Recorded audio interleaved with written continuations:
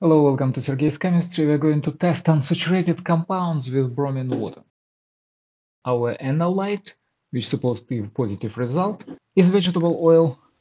Any vegetable oil, virtually or mostly, have a lot of fatty acid branches with double bonds between them.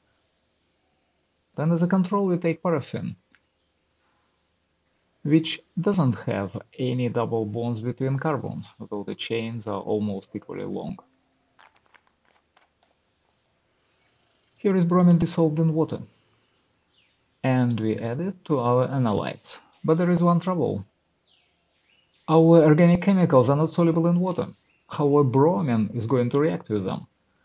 Well, we just increase surface area between aqueous layer and organic layer and allow bromine to travel into organic layer, establishing equilibrium. Bromine is more soluble in non-polar paraffin, so you see it traveled almost exclusively there. But still some bromine is in aqueous layer because equilibrium is established. But what happened to vegetable oil? You see, virtually all bromine is gone.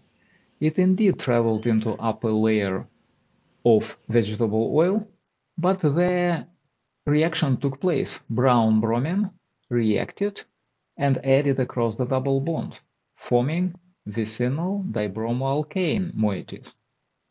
That's the positive result. Bromine water turned from brown to colorless.